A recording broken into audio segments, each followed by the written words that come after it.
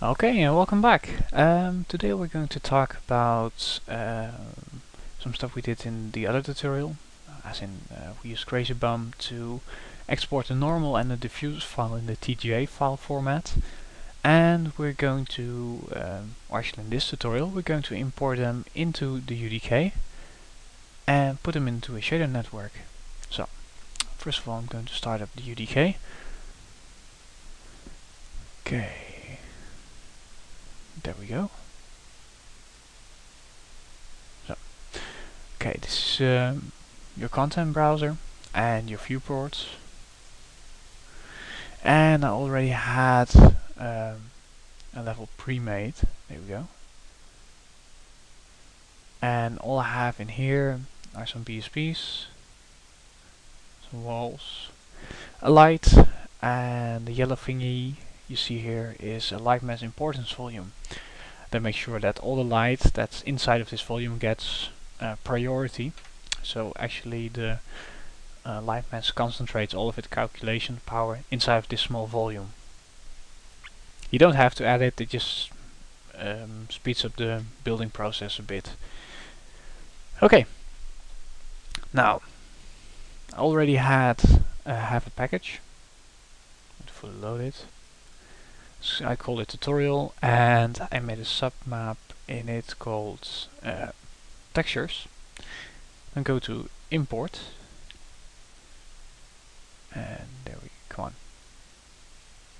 And I save my textures on my desktop and the tutorial file, and I'm just going to select both of them and open.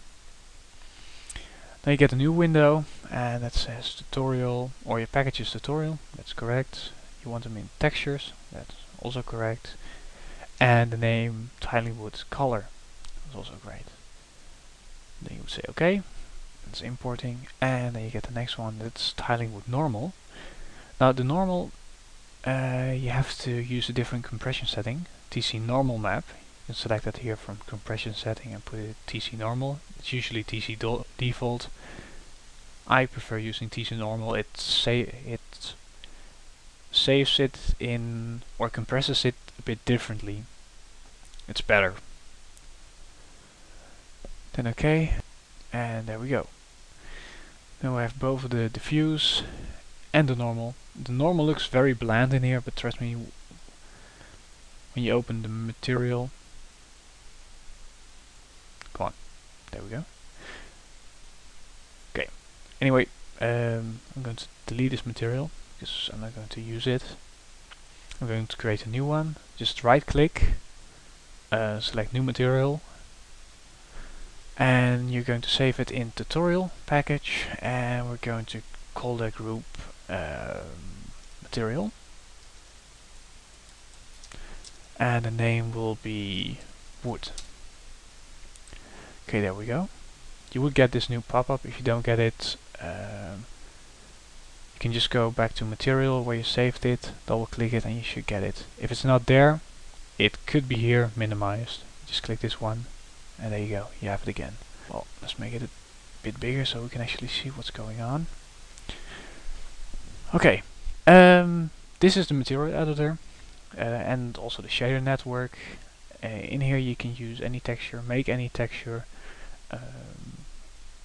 Well, it's a very powerful shader. The controls for moving around: right mouse button, click, you can drag the scene around, left mouse button does the same. Scroll, you can zoom in and out, and well, that's about it. We're going to go to texture sample, drag it in. Because I already had the texture selected in the content browser, it automatically applies in the texture sample I used. If you want to drag or move a texture sample or any other thing, let's say this one, a parameter sub UV, just, I'm going to delete that again, it's useless. Just hold Control left mouse button and drag it around. You can actually zoom out quite a bit. You can drag it to any location you want. I'm just going to leave it a bit in the neighborhood. Not going to make that big of a shader network. Okay, just repeat the previous step. Make a new texture sample for the normal. Then go to content browser, select the normal map, go back to your material editor, select the texture sample you want, right click it and say use current texture, and will automatically, or not, I doesn't want to, okay, in that case I'll just delete it and there we go. Sometimes UDK can be a bit of a, well, annoying or has a mind of its own, but just try again, delete it, remove it, whatever, maybe even restart it and it works. Okay, now we're just going to select this black upper area and hook it up to the normal. Just click it and then drag it to the normal. We do the same for the diffuse and there we go. There's our diffuse. UDK also gives a preview render. You can use a ball, cube, cylinder. Usually it's a ball. Okay, now we have our shader. Now we have to apply changes and save it. There we go. And then you go to tutorial or to the map you just made and save it. So, there we go. Now we're ready to actually apply this material to the world. And it's quite easy. Just go to material, select the material you just created, click and hold left mouse button and just drag it into the world. There we go. Let's have a look, shall we? And there we go.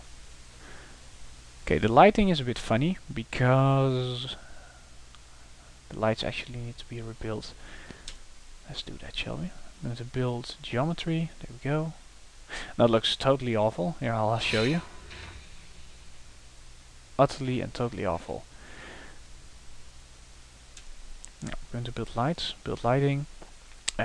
Use light mask. I suggest you use it. It gives way better results than the old Unreal light engine. And just use preview. Production is absolutely unnecessary. For this I don't need that. Close, close. Okay, there we go. And that's already looking a bit better. But still, it's upwards. Plus if I get very close to it, you can see all kinds of pixelated... Well, from this distance it looks good, but when you get very close to it, it tends to just get ugly. And there's a very easy way how you can increase the texture density, and that's by tiling it. And when you do that, you get a texture coordinate. Hook it up to the texture and up to the normal. Now, it doesn't do anything at the moment, and you won't see any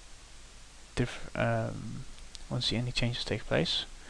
But what the texture coordinate does is actually duplicates, if you would, or triplicate, if the word exists in English, the texture. So if you would say U-tiling, let's say that to 3.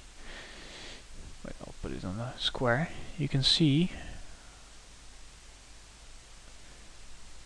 that looks very strange. I would put V-tiling also at 3. There we go. Now you can see that's tiling. Now it uses the same texture 3 times in the same volume. So what you do is actually increase the amount of texture you have in a certain space. I'm going to apply. 3 times might be a bit much, but let's see how that works in the...